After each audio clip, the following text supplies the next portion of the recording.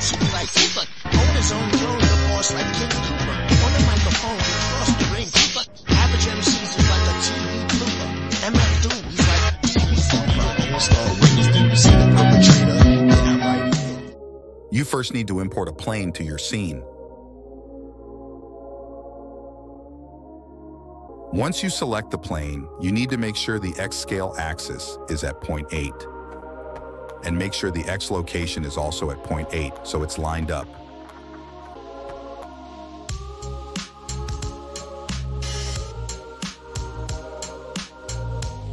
Next, go to the Object tab and click Set Origin, and then Origin to 3D Cursor. Next, click Tab and enter Edit Mode. Once you're in Edit Mode, you're going to right-click and then click Subdivide. In the corner of your screen, you're going to see the Subdivide menu. Open the menu and set the Subdivide level to 32. Next, add a sphere empty to the scene. Then rotate the sphere 90 degrees on the X-axis. And this sphere is going to be used for the bending of the page. Next, press S to scale down the sphere. Add a square empty to the scene. Scale it down to around the same size as the sphere. This will be used for the rotation of the page.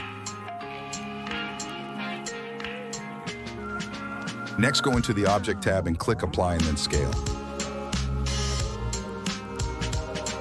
Rename the square empty to Parent.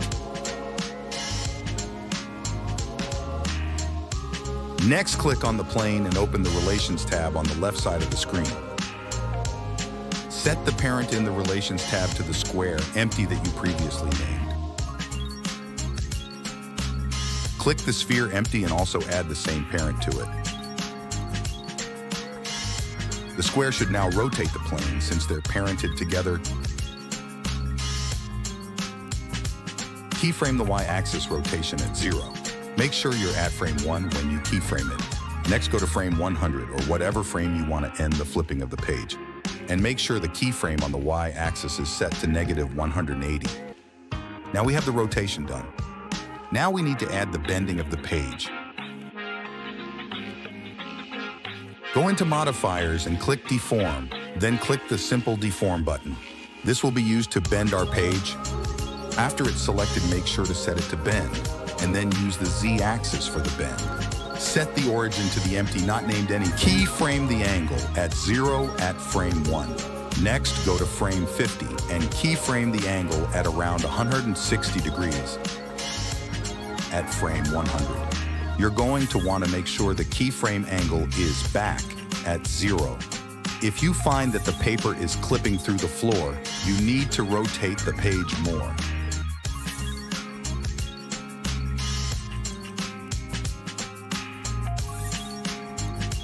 For example, I find the paper clipping at around frame 30, so I'm going to use the parent empty to rotate it more, so it's not clipping anymore. Troubleshoot this till you find the best result without any clipping.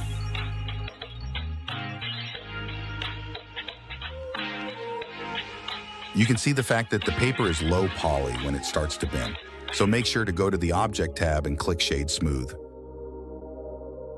Now to add other pages, so the book isn't paper thin, you're going to need to make a new plane with its X size at 0.8 and X location at 0.8 as well. Once that's done, go into the Modifier tab and create a geometry node. Copy what's on the screen to your geometry nodes.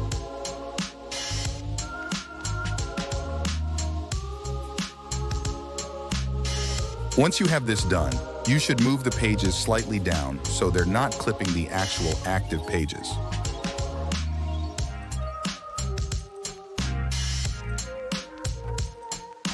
Select the plane in the collection and right-click and click Copy.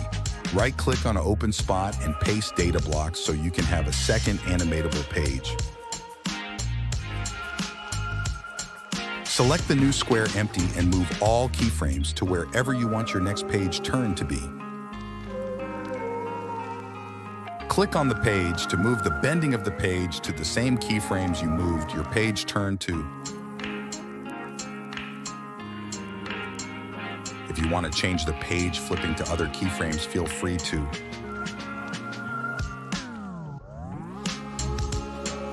To texture both sides, create a new texture and enter texture mode. Delete the principal BSDF and add both images you want to add for each side.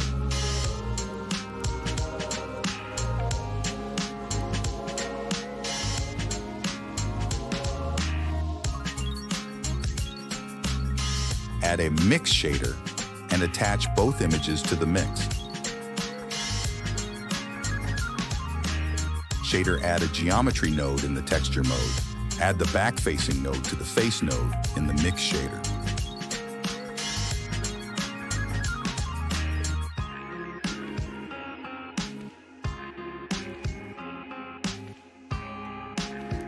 Once you have everything textured, add a camera, select the camera, and enter camera mode. Click F3, and then search Walk Navigation, click on it, and animate your camera.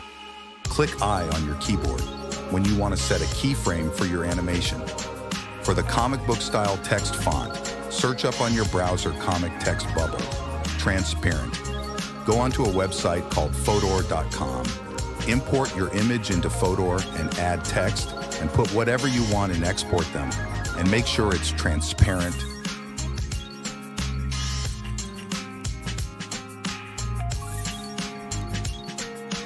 Go into Preferences and go click Add-ons, search Insert Images. As planes, make sure it's enabled.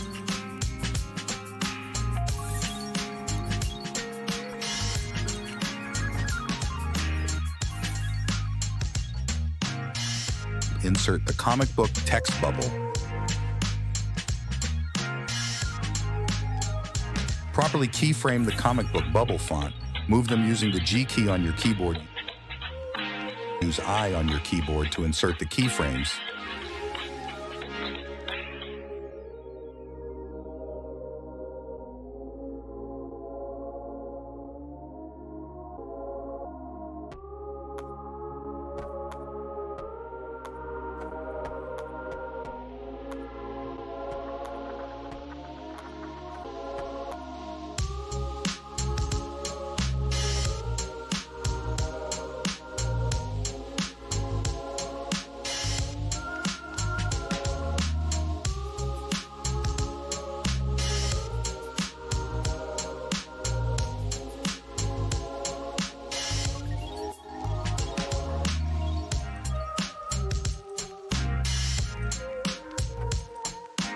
To export it, transparently follow what's on screen.